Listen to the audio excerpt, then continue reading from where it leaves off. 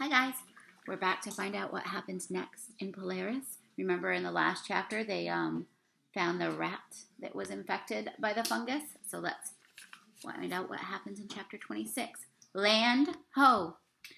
Henry gazed at the rat creature's remains through the walls of a clear glass jar, checking once again to make sure that the lid was secured tightly.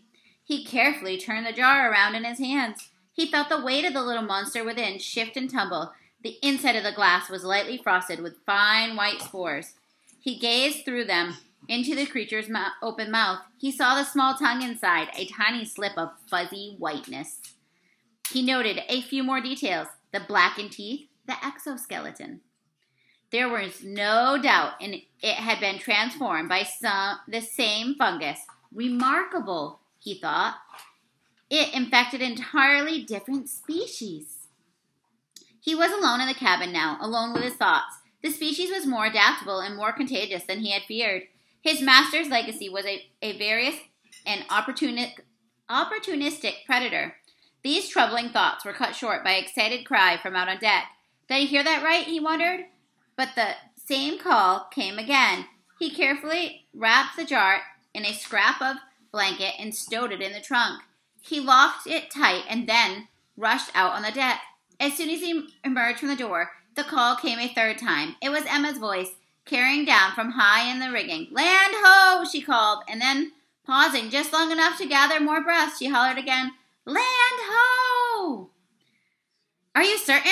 Aaron called up from his place at the helm. Emma leaned out from the foremast crosstrees, her weight far forward, and it was only her extraordinary balance that kept her from toppling out on the perch and splattering onto the deck below. She squinted to the distance, and there it was. It wasn't much more than a fuzzy line rising along the center of the horizon now, but she was sure. She had seen the fuzzy line before, or fuzzy lines like it anyway. The color was darker than the water below it, a green-black rising from the world of blue. It was land, all right, and a lot of it. She leaned back slightly and called down once more, "Yes, it's land!"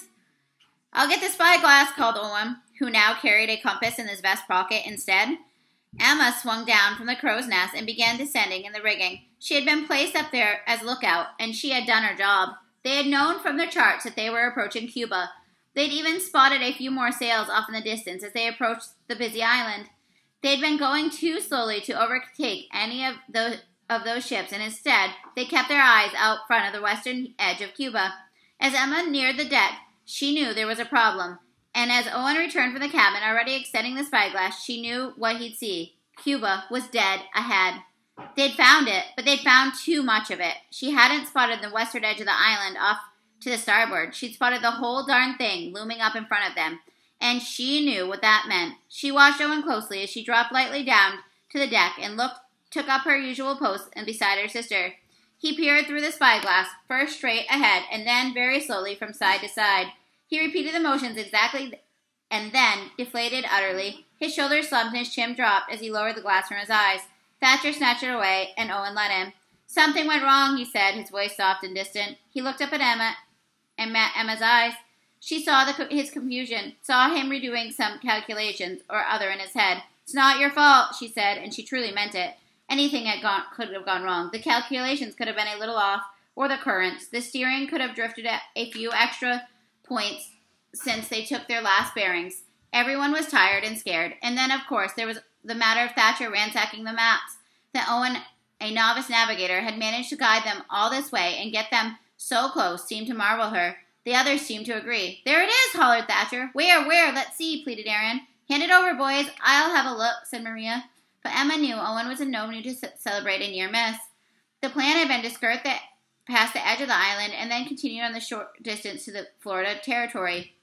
But they had missed where they were headed, directly toward the middle of Cuba, which Spain ruled with an iron hand. She wondered what he would do next. It was no idle question. In many ways, their entire future, if they were to have one, depended on it. You can't sail through an island, she knew. Only go around it. Suddenly, the spyglass was thrust in her hands. Everyone else had a turn, and now it was hers. The view through the glass was much the same as the one she'd had aloft. The fuzzy line became a fuzzy lump.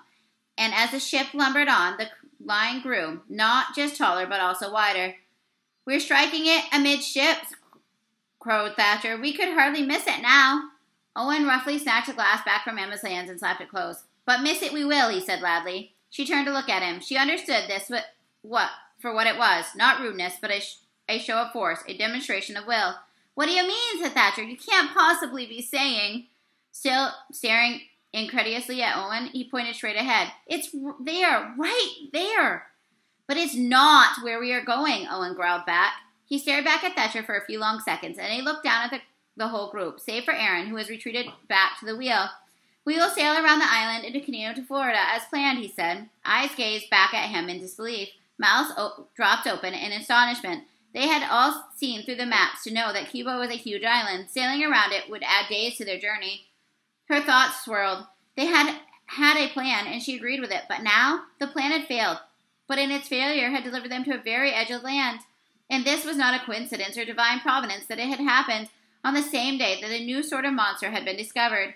And it was a new threat that could prove even worse than the boy-faced horror below, because the sailing ships, as she knew from bitter experience, were full of rats. She remembered the worst nights when she had been forced to go to sleep with her boots on to keep the rats from gnawing at her feet. Owen turned on his heels and barked an order to the wheel. "Hard to port, Aaron." Aaron blinked back at him and responded, "Are you joking?" "I most certainly am not," boomed Owen. "You will turn the ship, or I will." He took 2 long, forceful strides back towards the wheel. Aaron's eyes grew wide, and he began turning hard. Owen slowed and then stopped. His hand slapped down on the right shoulder. It was Thatcher's. "Uh-oh," thought Emma. Owen spun, his left hand reaching around to peel Thatcher's hand free as his right hand reaching for his belt. Emma gasped as Owen gripped his pistol. Thatcher released his shoulder and backed away. All eyes were on Owen's right hand. It was only when he followed their gazes he realized what he had done, or at least that's the way it seemed to Emma. Whatever the cause, he quickly dropped the hand from his gun. The ship bucked on the waves and began its abrupt turn to the left. The assembled crew members sank low to keep their balance. Emma reached over to help her sister, stealing a quick look at her bandaged foot. It looked like a packet that had fallen off the butcher's wagon and into the street. Maria's balance was solid, even on her good leg, and her shoulder felt warm and reassuring under Emma's palm. Maria acknowledged the help with a quick nod. Henry, of course, fell down, banging on one knee on the deck. "Ow!" he said. "Careful there," said Owen. A little distraction seemed to lower the tension slightly. Emma's eyes darted upward, and instinctively to see the wind was hitting the sails and their direction shifted. "We'll need to adjust the sheets and stay," she said. The others shot their own quick looks at the flapping canvas. "We will," said Thatcher, "if we are going to go through with this ludicrous change of course." Emma didn't know what ludicrous meant, but the way Owen visibly bristled at the sound of it, she knew it wasn't good. "What do you mean, if?" said Owen. "I mean that this affects all of us," said Thatcher, narrowing his eyes like a cat on the hunt. "And as such, we all deserve a say. I demand a meeting, a vote."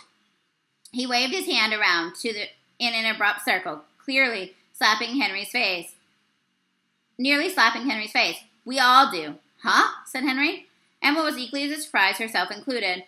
But her sister wasn't. "It's only fair," said Maria before elbowing Emma, not especially lightly in the side. "Oof," said Emma. She wasn't sure she agreed, but she didn't want another of her sister's sharp elbows. "A meeting couldn't hurt," she said, instantly regretting the choice of words. Hadn't this all begun in the meeting on the deck one stormy night? She said the words without conviction, but they hit Owen like a cannonball in the waterline. She risked a quick look over and saw the expression that flashed across his face.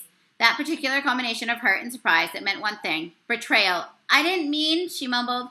"What are you all talking about?" Aaron called out from the wheel. "A meeting," Maria called back. Aaron smiled widely. "Should I keep turning then?" Owen looked up from his dark thoughts. "Hold this course for now," he said. "We'll have our meeting?" said Thatcher. Owen nodded. His body was tense and drawn in, like any other animal being hunted. Emma knew he felt outnumbered and wanted to remind him that the votes had not been cast. She couldn't, though, because she still had no idea how she would vote. "Yes, we'll meet," said Owen. His eyes scanned to the deck, and then she knew he was thinking of the first meeting, too. "But not out here. Not again." The crew filed in the captain's cabin once more. "You stay on the helm," Owen said to Aaron, who was still steering his compros course.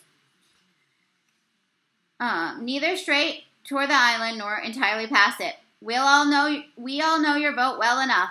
It wasn't until the cabin door swung shut behind them that Emma realized the full weight of those words. Thatcher, Maria, and Aaron had long been for the nearest land. Owen and Henry seemed just as determined to make landfall in the United States. That only left her. She could create a tie or break one. A tie could get ugly, and so could landfall in Cuba, and yet she would have to decide, not just for her, but for all of them. Chapter 27. A vote interrupted.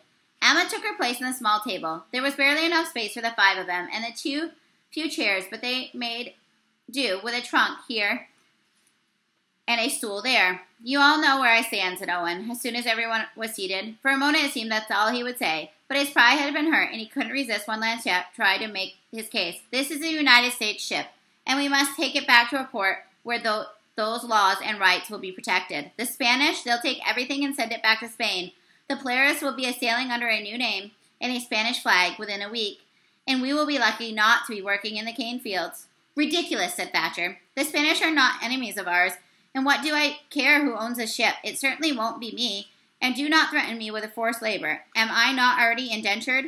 No, I have suffered enough on this voyage. We all have suffered enough on this voyage. Let us make haste to port, and the Spanish rifles and torches kill this horrible thing we carry with us before it kills us. Maria agreed. Yes, Spanish rifles and a Cuban doctor, and beyond that, things will be fine. She looked over at Emma sitting next to her at the little table. We speak Spanish, remember, nor have we thrown out our headscarves and wraps. Many ships sail from Havana each day, and all need ship's boys, especially ones with experience. We will be sailing again within a week. Emma resented being spoken for. She was close to her sister, but she was her own person too, and the idea of dressing up and playing a boy once again held no appeal for her. The sight of Obe's face in a monster's body had made up her mind. From the first time she'd seen it, she thought, it's a wicked thing to be forced to be something other than yourself.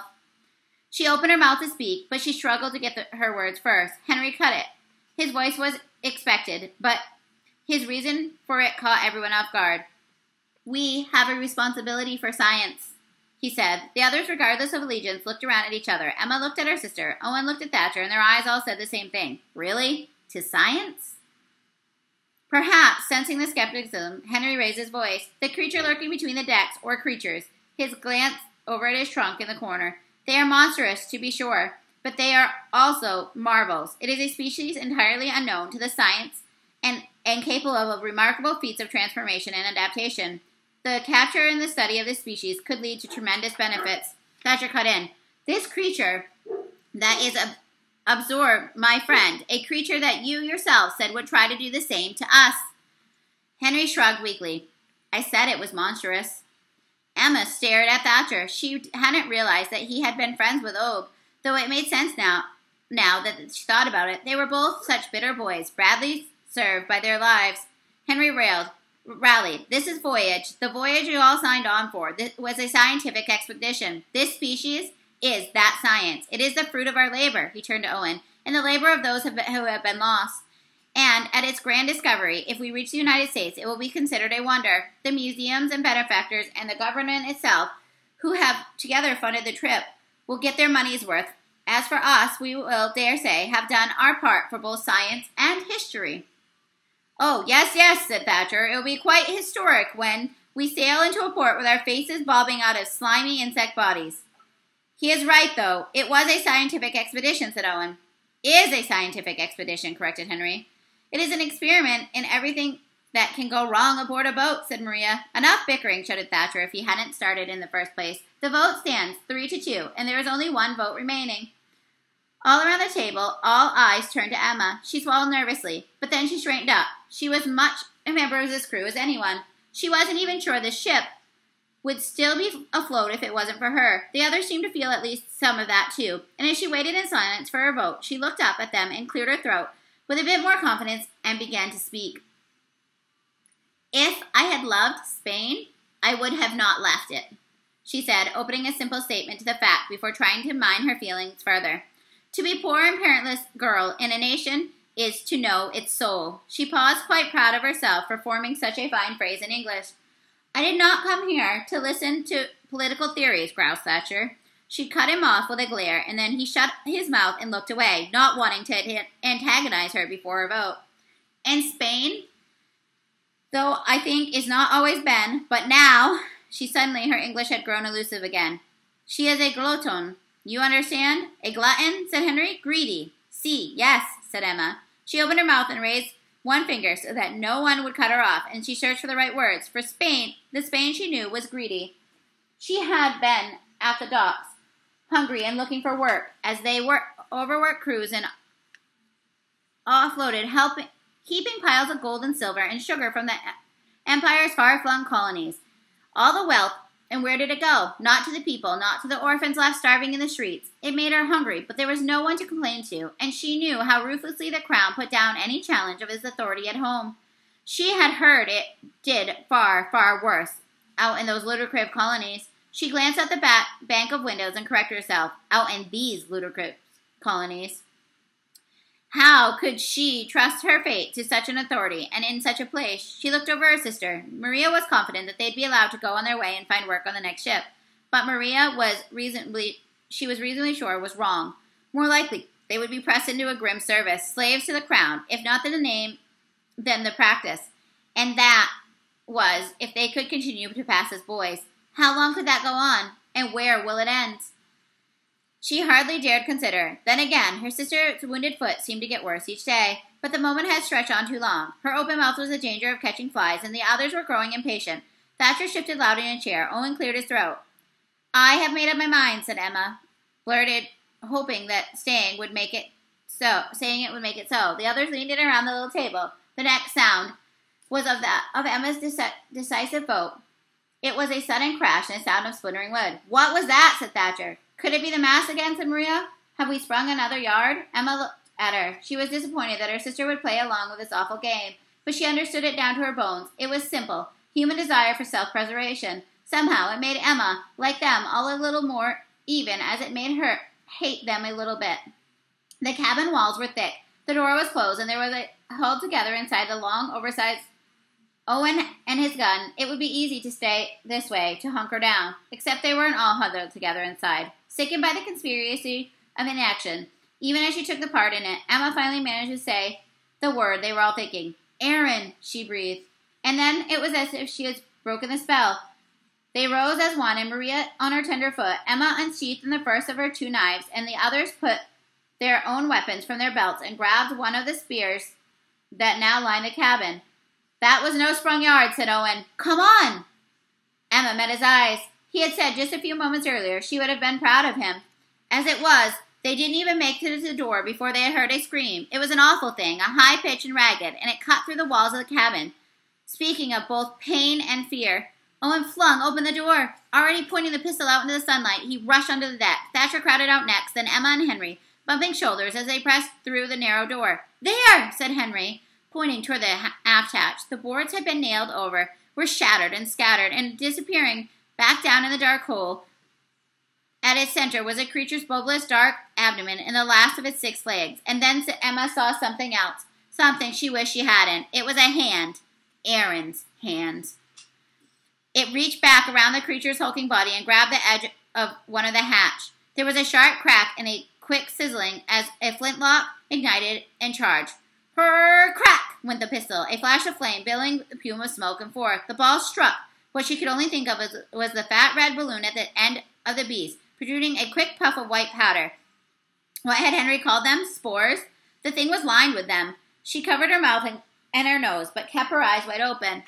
And so she saw Aaron's feeble grip torn from the hatchway as the creature disappeared, quick, with a flick of a tongue, down into the dark belly of the ship. The sea breeze quickly disappeared, both the gun smoke and the floating spores, carrying them over the rail, and it thinned them into invisibility. She lowered her hand from her mouth, and the air she sucked in a smell of as sulphurous and hot as a devil's own domain. It took him, said Henry. His voice was thick with sadness, but Thatcher turned on him anyway. What was it you said? He snarled. We have a responsibility to science? He swung around, waving the hatchet wildly, that it seemed certain to drop in one of them. Instead, he pointed it down to the dark, torn hole in the hatch. Well, if it seems that science feels no responsibility to us. Beside them, Owen rushed back to the cabin and reloaded. I have it wounded, he said, and reached the door. I have it shot in its monstrous rear. And then he disappeared inside, and they were left with nothing but that sharpened steel between them and the gaping hole in the deck. Thatcher swung back around, once again, almost clipping Henry with a gleaming blade of the hatchet. Well, he said, what do you have to say about that? Henry blinked at him if he was waking from a dream. It was waiting, he whispered. What was? What's that? Said Thatcher, who honestly seemed not to have heard. It was waiting for one of us to be alone, said Henry louder this time.